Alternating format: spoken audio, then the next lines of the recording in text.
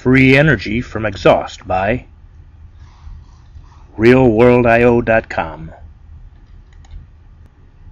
This invention consists of an aftermarket add-on and a slight modification to the exhaust valve of any internal combustion engine using any fuel selected for the application.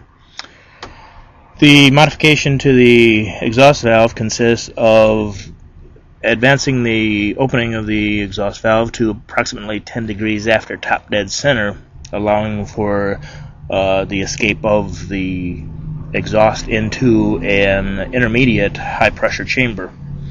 2 additional valves are added in order to allow for continued operation of the engine under normal circumstances, plus allowing for capture of the high pressure exhaust at the moment of highest combustion pressure, and afterward injecting water in order to produce high pressure steam for additional output from the engine.